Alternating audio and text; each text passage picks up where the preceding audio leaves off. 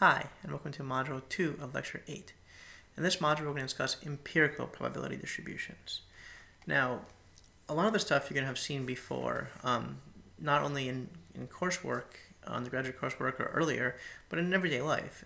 Empirical probability distributions occur all over the place in news media, TV, newspapers, whatever, because they're common.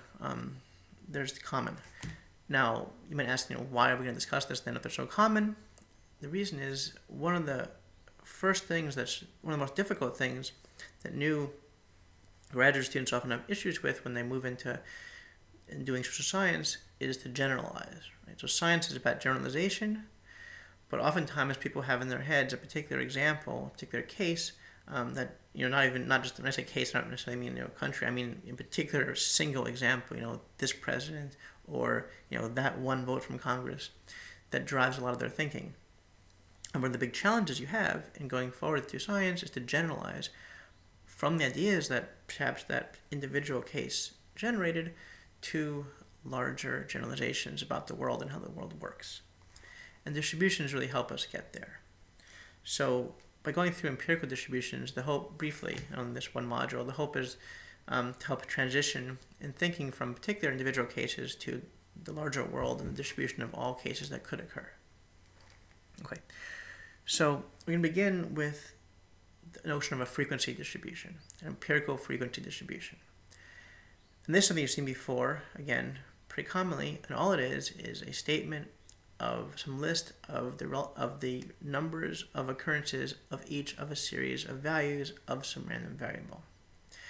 So for instance, if we're talking about votes, and individuals might vote for particular parties in some election, then we might list the frequencies that each party was voted for. So if we had, say, it's a left-wing party and a right-wing party, and maybe there's also a liberal party and a conservative party, and maybe there's a constitutional party and a libertarian party, and a green party, and so on and so forth. And it can be a small number of parties or a large number of parties. But if we want to list the number of votes for these parties, we could then make a frequency table, and apologize for the poor lines, and stick in on the right side the frequencies. So these are parties. Stick in the right side the frequencies that all these things happen in. So we might say, I don't know, in this case, we could have 31 and 40, so very small action, and 10 and 5 and 2 and 3 and 2 in this particular action, right? These numbers, which I just made up, obviously, tell you the frequencies of votes for each party in this election. That's all a frequency distribution does. It tells you the frequency that each one of these values of the random variable party here is realized, right? Left was realized 31 times, right was realized 40 times, and so on. And these are of obvious interest, I hope, in studying elections, because you have to know how many votes each party got. If you then were translating this into, say, seat shares in some kind of parliamentary government, we might decide that there were 3 seat shares here and 4 seat shares here and 1, and the rest of them all got 0, right? Maybe if there's some kind of 1 to 10 sort of, 10 to 1 kind of rule here. These would be seat shares. Point is, you can specify the frequency of each of these variables, of each of these realizations of the random variable party by telling us how often each one occurs. That's a frequency distribution. Nothing fancy with that at all. Now, oftentimes we don't want a raw frequency distribution.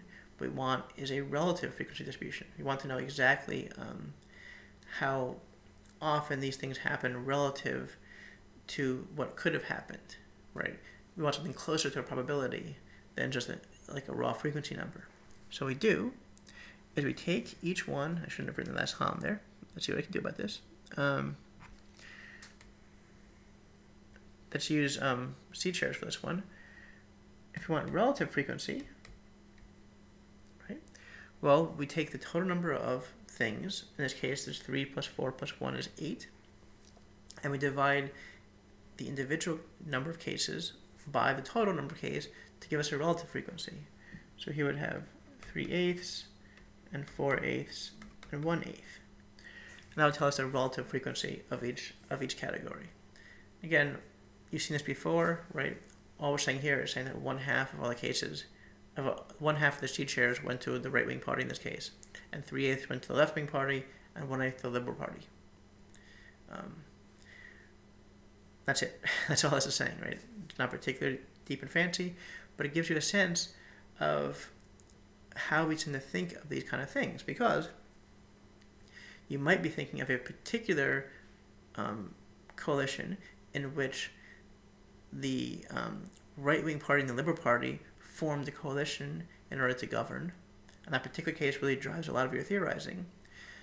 But the fact is, there are other scenarios in which you might have had different realizations of the seat shares, and that might have led to different theorizing. So to be careful that your theorizing is not based on a single case, but that it treats the mechanisms that led to that case more broadly, such that you can apply the same causal mechanisms to other cases and show how they lead to the realization of other cases as well.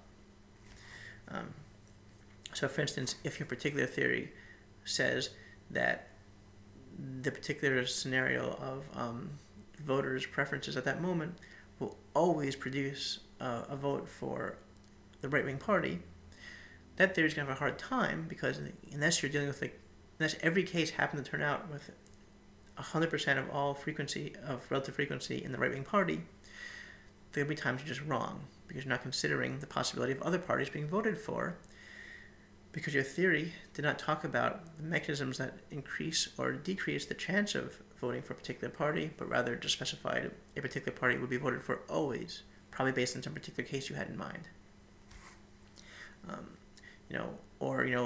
It's definite that the Democratic candidate will win the presidency in the U.S. next election. Again, if you distributed, there's some randomness involved there, and probably if you ran the election multiple times, the Democrat would win sometimes, and the Republican would win sometimes, and probably with some tiny probability, random stuff would happen, such that a third party would actually win just because of random events, right? We got in closer times. Point is, who wins? The winner is a random variable distributed in some fashion, and that distribution is going to be determined by a bunch of other independent variables that might shift the distribution around and change the probabilities around, but the actual winner is a draw from a random variable. It's a realization of the random variable, and if we did it a bunch of times, we could trace out a frequency distribution of all the times each party won, and that would give us a better sense of how that variable is distributed than a single draw from it, which wouldn't give us a real good sense of how the variable is distributed. The frequency tells you the raw numbers. The relative frequency tells you the relative numbers to give you something closer to probability. And that's the basics of empirical probability. Again, you've seen this before, but it's good to get thinking about things in terms of distributions and random variables as opposed to particular realizations of those variables. Okay. 2 more topics I want to talk about briefly in this module. The next, well, I should say 3. Oftentimes, a better way to represent these kind of relative frequencies is graphically. One way you've undoubtedly seen before is a histogram. A histogram for a discrete variable says you might have left and right and liberal and conservative and so on. I'm tired of drawing things. So you could write the relative frequency with these represented by bars, and the bars might tell you, and this is not actually the scale because I'm not good at drawing these bars, but onward to other parties, so smaller numbers. The histogram tells you the relative frequency, and the height of the bar tells you the relative frequency of each of the categories. In this case, the bars, right? So the height of this bar over here tells you the relative frequency of left-wing votes.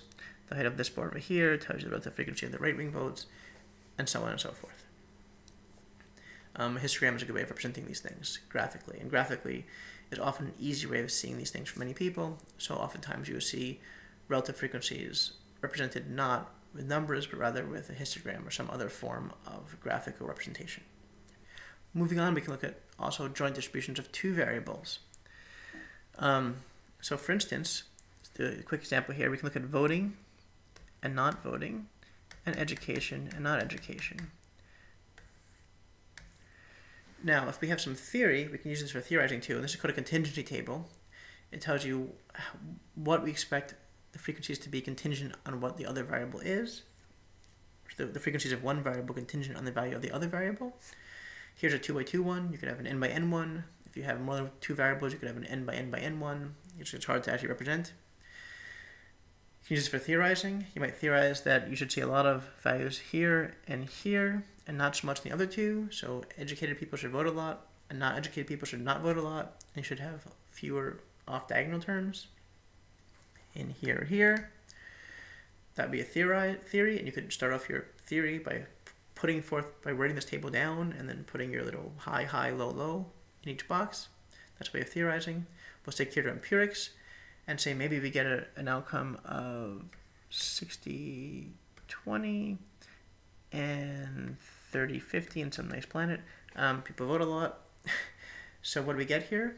Well, here we get that indeed we get higher numbers in higher education and voting, and also higher numbers in lower education and not voting, and lower numbers in the off-diagonals. This would match your theory. This would provide support for your theory if you were to go through and actually try to test it statistically using something like a chi-squared test.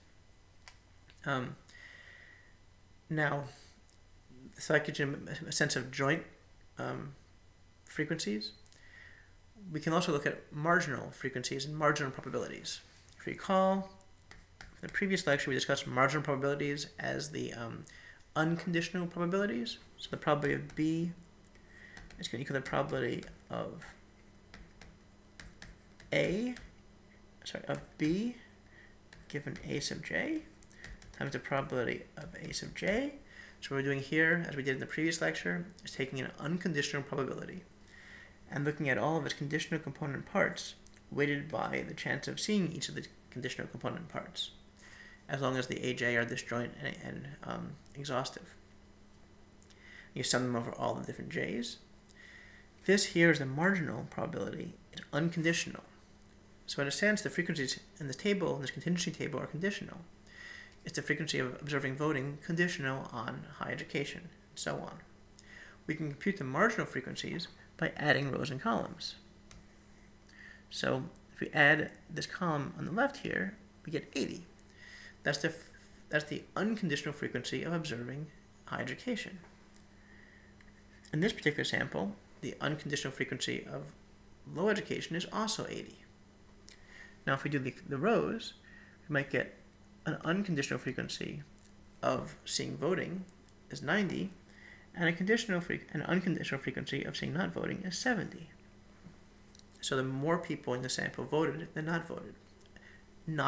Unconditional, not related to education status. Total of the marginals, these are column marginals, these are row marginals. The total of each set is going to be the same because the total number of cases in your sample. That's 160 here. We might want something closer to probabilities, so we can divide these marginals by total cases. So for instance, we would find that 1/2 of all cases had high education and 1/2 had low. 9/16 were voters and 7/16 were non-voters. And we can also look at the individual relative frequencies in each of these cells as well, relative to either the marginals or the total. These marginals are going to be relevant in computing chi-squareds in statistical tests, non-parametric statistical tests. Okay.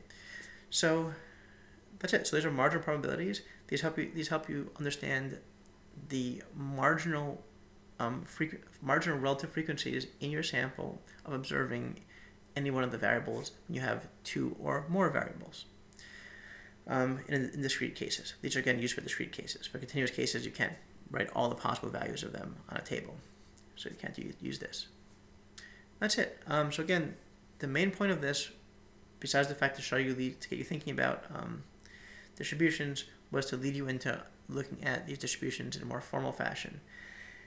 And that's going to be the topic of the next module, when we're going to look at the theoretical distributions of these variables that we just covered empirically. So again, here are the empirical frequency distributions. We're now going to turn to the theoretical probability distributions from which these samples are presumably drawn. Thank you very much.